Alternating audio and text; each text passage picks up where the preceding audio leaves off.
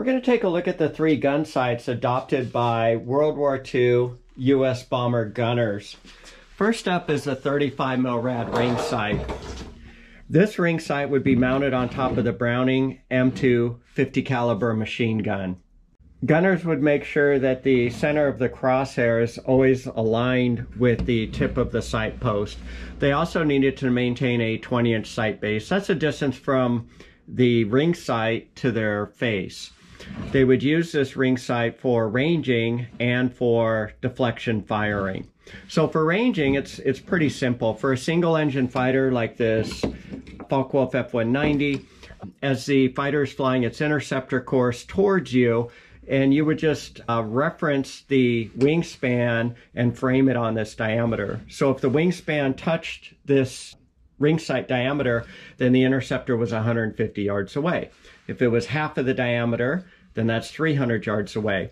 And if the interceptor's wingspan framed 1/4 or diameter distance, then the interceptor was 600 yards away, which is the effective range on the Browning machine gun utilizing this sight.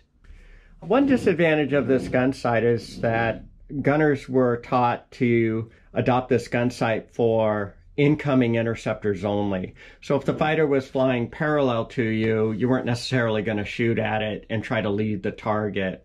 The second gun sight we want to discuss is the Sperry K3 automatic computing gun sight.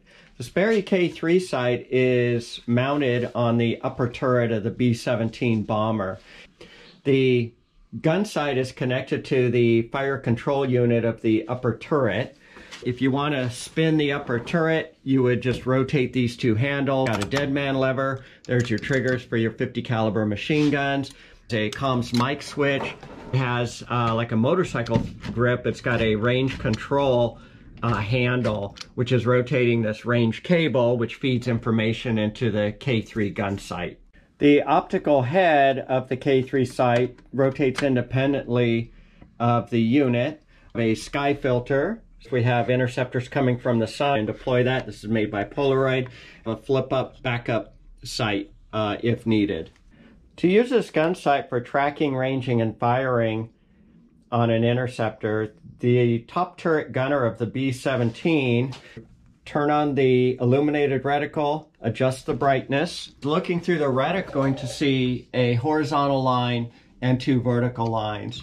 And all he needs to do is frame the wingspan with those vertical lines.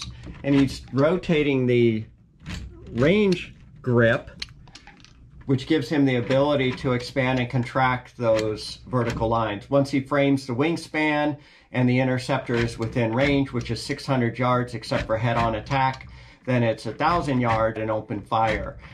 Not only does this gun sight account for deflection, but it accounts for lead and bullet drop. So this gunner can actually fire on any interceptor coming from any direction. The General Electric design pedestal gun sight adopted on the B-29 bomber.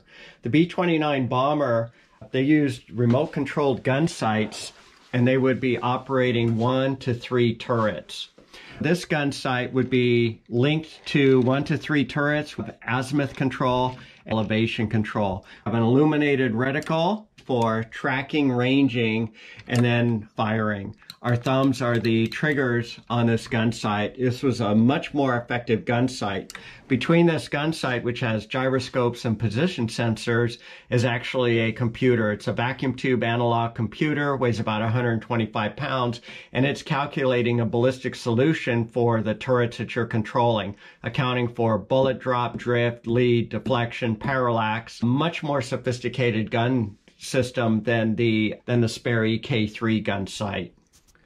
To use this gun sight, the gunner would turn on the illuminated head, dial in the wingspan of the interceptor.